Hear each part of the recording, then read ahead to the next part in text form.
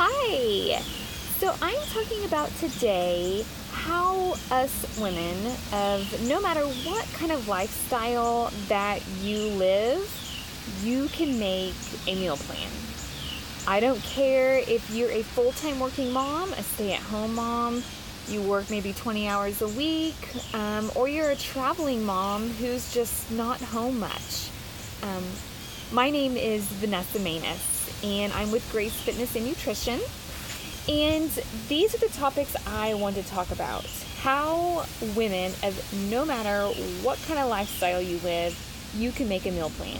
You can take the 10 to 15 minutes it takes to make a meal plan each week. So, the first thing that you need to do is make a list of all the foods that you and your family enjoy to eat, that you know will eat, that they're not going to complain about eating. I'm sure after many years of cooking for your family, you know what they like. So first, that's what you want to do. You want to make your list of foods that you and your family enjoy to eat.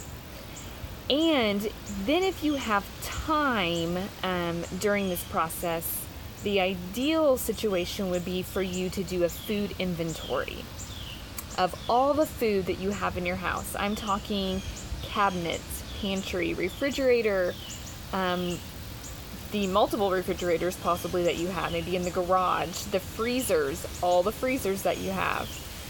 I want you to write down everything you have in the house.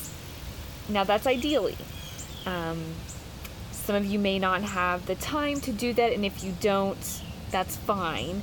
And I do have a video where I explain how exactly to kind of delve into doing food inventory that you'll have to watch, or I can place under the comment section of this video. Just give me a comment there if you want me to place that underneath there, or I can shoot you over to my YouTube page where you can get that video to give you more details. So make a list of all the foods that you and your family will eat. Do a food inventory of all the foods in your house if you can. The next step you want to do is make the things that you and your family will eat, prepare them simply. So what I'm talking about that is, let's just say chicken, for instance. Boil up or grill up a bunch of chicken and then freeze it, or keep it in the fridge, and plan, let's just say 3 or 4 meals the next week with chicken based. They don't have to be the same meal for all 3 or 4. You can do a variety of different things with chicken.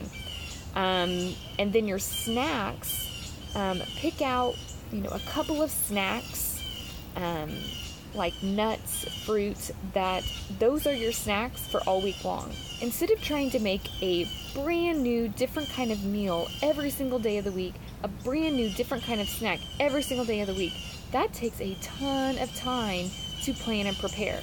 So make it super simple and just pick out a couple of proteins. I'm even talking maybe 2 proteins that you will base one meal around all week long. Pick 2, maybe 3 snacks that you will eat all week long. That is going to make it super, super simple for you. Next, plan out 1 meal per day for the next 7 days.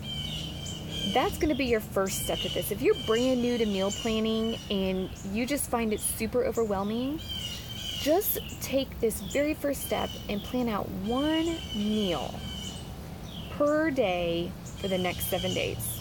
That can be supper, lunch, breakfast, whatever is easiest for you to do. There's no rhyme or rule to meal planning. It's all up to you. But I would suggest doing 1 meal a day. Then plan out that next week that you do your meal plan.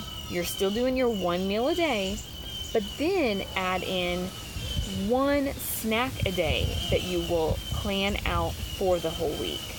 You have to start out with meal planning easy. If you attempt it full head on from the very beginning, you're not going to want to do it ever again.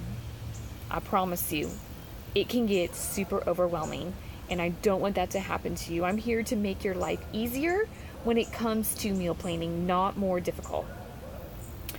And lastly, how I kind of want to end this is, if you want you and your family,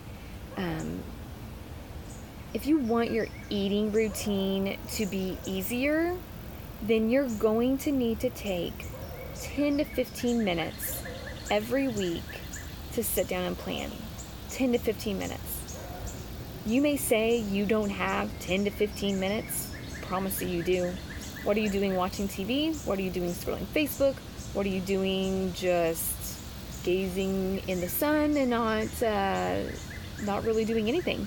We all have 10 to 15 minutes where we can meal plan. Those few short minutes can save all the yelling, the fighting, the door slams, the unhealthy food choices for everybody in your family. And I bet that you and your family will probably even lose a few pounds or a few inches because you are planning out your meals. You know what you're eating ahead of time. So not only are you going to lose possibly a little bit of weight and a few inches, you're going to gain the family interaction that you probably didn't have when you weren't meal planning.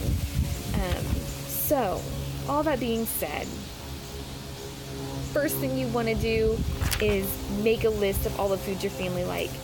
Kind of step 1.5 is do that food inventory if you have time. Step 2 is to make things like chicken and fruits and nuts.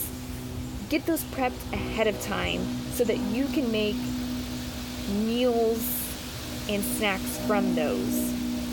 The third thing is just, your first step is to plan out one meal a day for 7 days. The next week, plan out that one meal, continue planning out that one meal, and then just add in one snack a day that you're planning out. And you're just going to build from that. And lastly, if you want a better life for you and your family, health-wise, relationship-wise, then meal planning, honestly, folks, is super duper important. I hope this is super helpful for you. I know it is for me and my family. It saves a lot of headache every night. And I even have my little girl saying, "Hey mom, what's on the list for me to eat tonight? What am I eating tonight?" She's only 6 years old as I'm making this video right now, and she already knows the benefits to meal planning. Even at such a young age, she knows that Mama meal plans every single week, and I get her food all ready for her. So anyways, I will leave you guys at that. Again, hope this is super helpful. If you have questions, comments, you need some desperate help with this, because this still isn't enough for you to get started, or you just don't know how to start, then by all means reach out to me by a comment, an email, a Facebook message, and I would be more than happy to help you get started on this journey. Thanks.